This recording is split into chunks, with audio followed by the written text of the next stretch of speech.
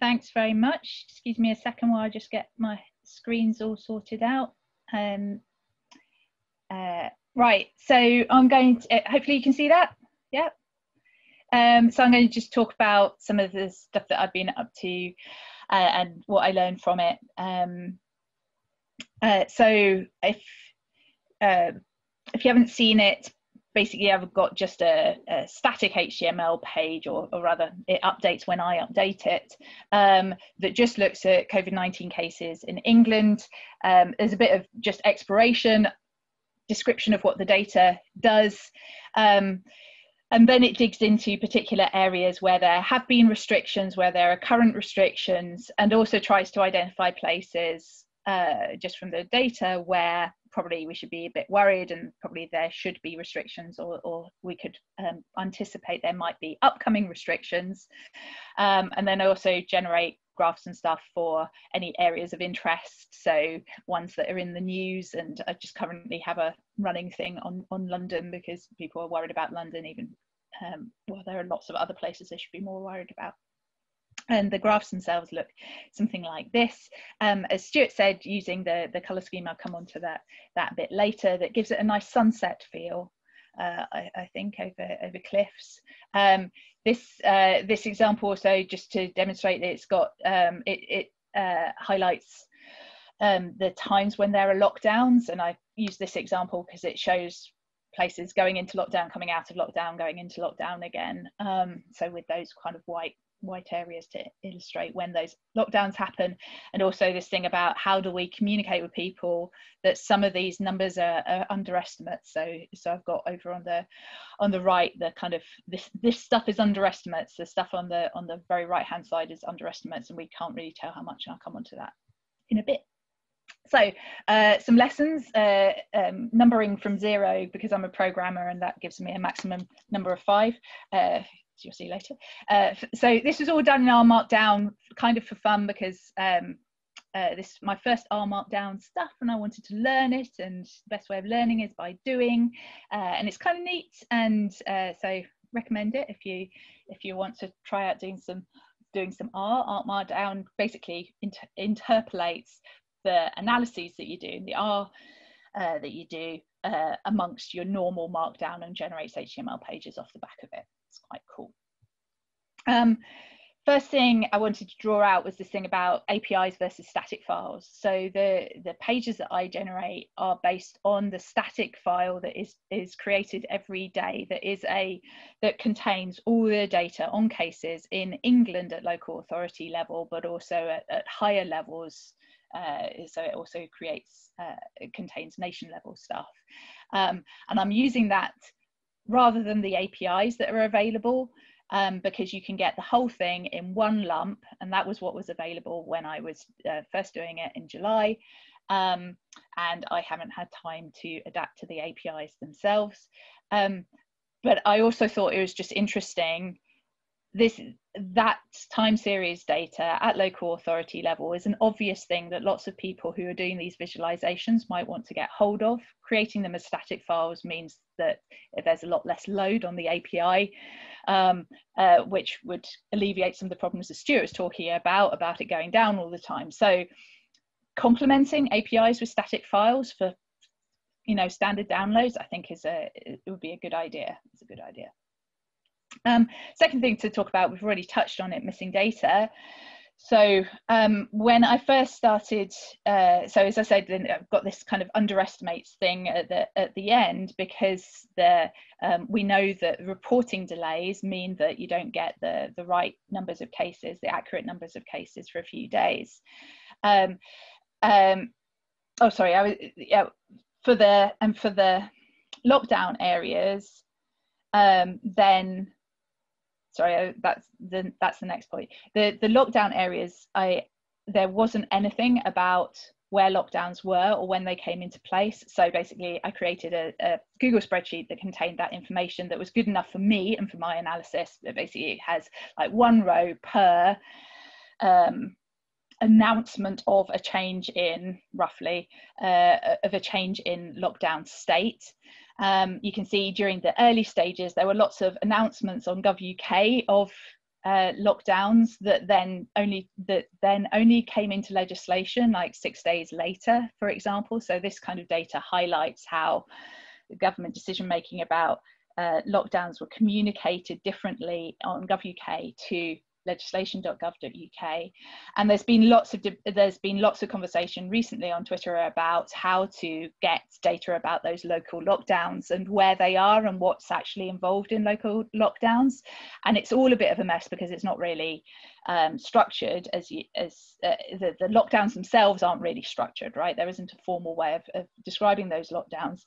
There are various places where you can now go and get data about those lockdowns. This is the summary of them from Matthew Somerville from DACOS, who has done an API that gives you at a postcode level what the lockdown looks like right now, and gives kind of highlights of the good things and bad things about the different kinds of ones that are available.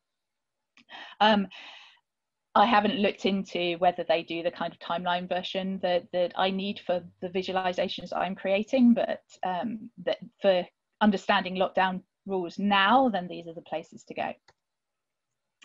Third thing was about uncertain data, which is that stuff about what happens at the end. So there is a period of time, but like basically July, where you can get hold of data that easily on a day-to-day basis that can tell you, that you can use in order to see what the reporting delays look like in normal circumstances. And based on an analysis of that, so I looked at how long it takes to get to the final value, and you can see, for example, with Blackburn on Darwin on one particular day, then it took about 6 days for it to get to the final value. The graph on the bottom right shows how that kind of changes over time. Basically on day 0 or day 1, then everybody reports 0 cases, and they might end up having 80, but you can't tell what that's going to look like from that data. So using data from about 5 days ago it gives you a moderately solid estimate of what it's eventually going to turn out to actually be the real figure. That was all before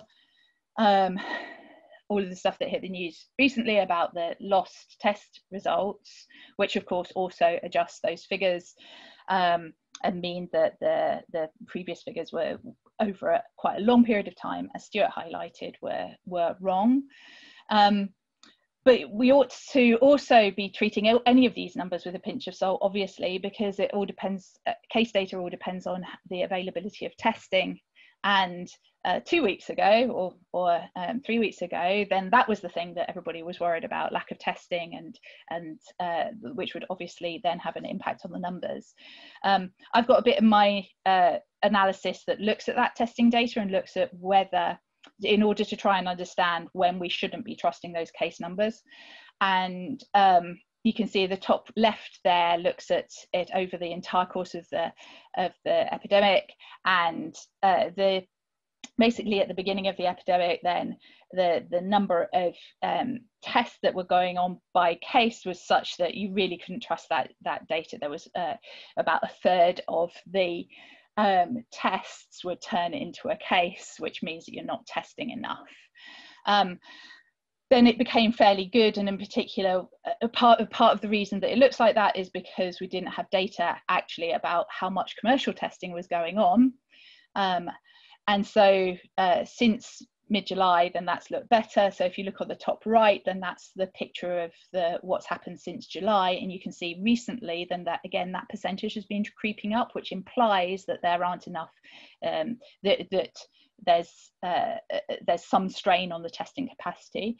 And then the bottom graph looks at testing capacity, reported testing capacity versus reported numbers of tests, which you can see hit a peak of draw on capacity around mid-September of about 95%, but has dropped down since then. None of that is actually really helpful when you're looking at local authority level, though, because testing capacity at different local authorities might be different. And so I find it very hard to know how much to take that testing data and really apply it to how much to agree with or not agree with the kind of, or put some fuzziness around the kind of case figures that were coming through. But it's an interesting thing to look at.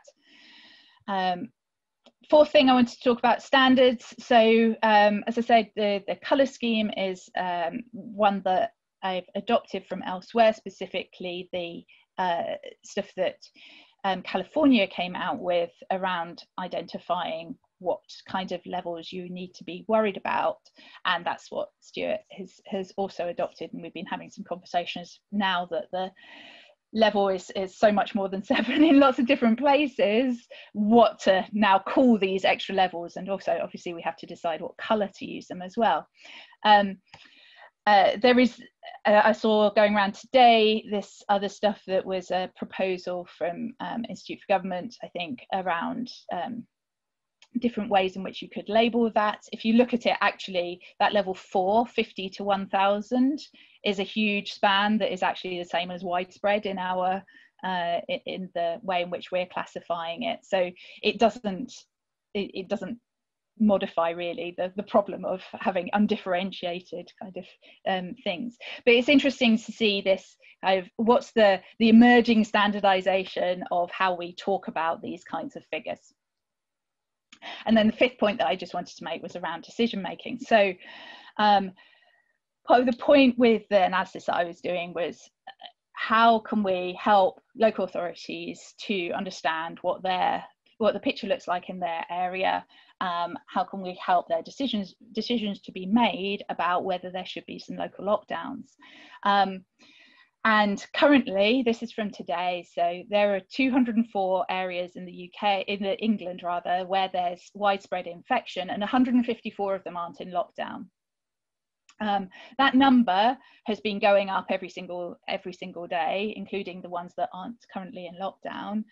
And when you look at the graphs and look at the kind of prevalence of COVID-19 in these particular areas, it's very hard to see the rationale behind why some areas would be in lockdown and others aren't in lockdown. So on the right, Manchester has been in lockdown since the beginning of August. It went into lockdown when the level of infection was substantial, and cases have continued to rise.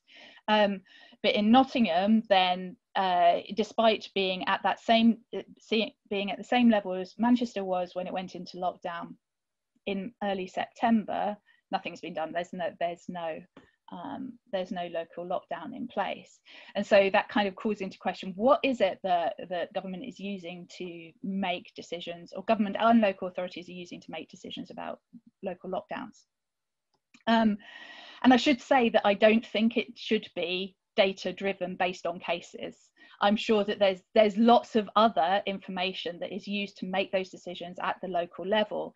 And to give an example of why that's important, have a look at Northampton, where in mid-August there's this huge spike, and the reason for that huge spike is lots of testing at Green Core factories where they had a big outbreak. And if you were doing a kind of purely data-driven approach, then you would have locked down Northampton entirely at that point. But actually, it was a very localized thing that they addressed through local action at that level. So I think we have to be careful about being completely data-driven, recognize that this is one set of information that leads into that, into those decisions being made. But on the other hand, it would help to understand what the other factors are that is going into making decisions about lockdown at the local level. So those were all the points that I thought might be useful. The analysis itself is at that github.io URL, and the code for it is all on GitHub as well. If anybody wants to pick it up, play around with it, improve it, because like I say, it's my first R. Thank you.